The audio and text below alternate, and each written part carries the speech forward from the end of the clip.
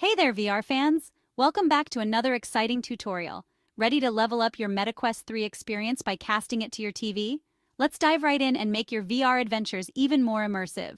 First things first, make sure your MetaQuest 3, your TV, and your phone with the MetaQuest app are all connected to the same Wi-Fi network. This step is crucial for a smooth and uninterrupted casting experience.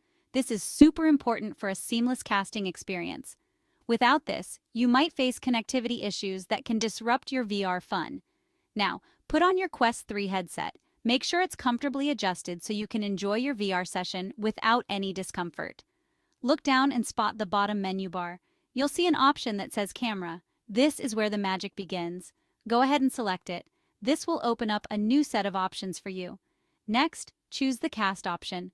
This will allow you to share your VR experience with everyone in the room. A list will pop up showing all the available devices you can cast to. Make sure your TV is on and ready to receive the signal. Find your TV on that list and select it.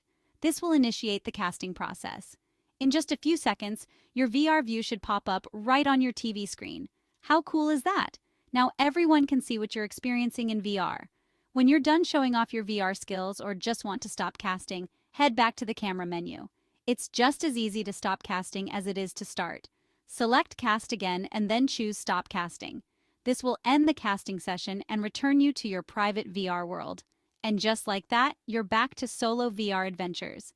You can now continue exploring without any distractions. So there you have it, a simple and effective way to share your VR experiences with others. Casting your MetaQuest 3 to your TV is easy and quick. It enhances your VR sessions by making them more social and interactive.